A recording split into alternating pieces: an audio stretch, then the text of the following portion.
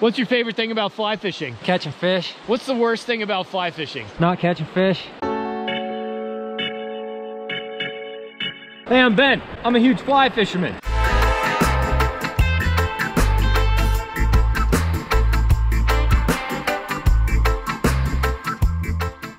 Have you found landing fish to be a bit awkward? Watching someone who doesn't know what they're doing try to land a fish with a fly rod is one of the funniest things you will ever see. Every time. It's hilarious. If you haven't learned how to land a fish yet, this is what you're probably doing. The first thing you do is fumble around with the reel. Might reel it the wrong way. Just keep reeling. You're gonna reel that fish in all the way to the rod tip. And then you probably do one of two things. You throw the rod on the bank and pounce on the fish as quickly as you can. Or maybe you set the reel down and walk your hands up the rod so you can get to the fish. If you're teaching someone to fish and they do this stuff, just let them do it a couple times for your own amusement. Those methods might work and plenty of fish have been caught that way, but there's a much easier way to do it. Let's learn how to land a fish with a fly rod. I'm only gonna talk about when you're on foot. We'll talk about boats later. For demonstration purposes, I'm gonna use a beer instead of a fish. Always have a little fly line out of the end of the rod tip. Unless you're Euro nymphing, then you don't have a fly line. The leader and the fly line that you have out is gonna be about as long as your rod, maybe a little longer.